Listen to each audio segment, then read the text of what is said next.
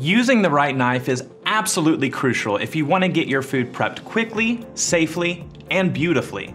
So when I'm deciding which knife to pull out of the block, I don't just think about what I'm cutting, I think about how I'm going to cut it. So here's what I mean. If you're cutting something directly on the board and you're doing a more traditional chopping and slicing and dicing, you want to use either a chef's knife or a Santoku knife. They'll both give you about the same results. It's really more about your personal preference. A chef's knife has a curved blade that lets you rock the knife back and forth for nice, even slices.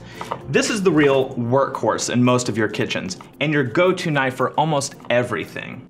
A Santoku knife has a straighter blade that makes chopping really easy. I like using it when I want really thin, precise slices.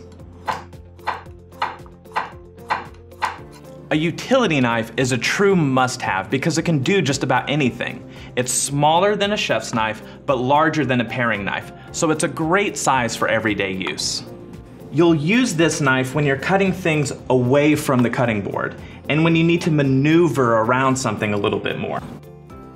A paring knife is perfect for those small, precise cutting tasks, like peeling and trimming. You'll use this knife when you're holding the food that you want to cut. Now, bread and tomato knives are a little bit more food specific, but you're gonna use them all the time. Break out a serrated knife when the food that you're cutting has a really hard crust and a soft interior. The serrations are strong enough to cut through the tough outside without squishing the inside.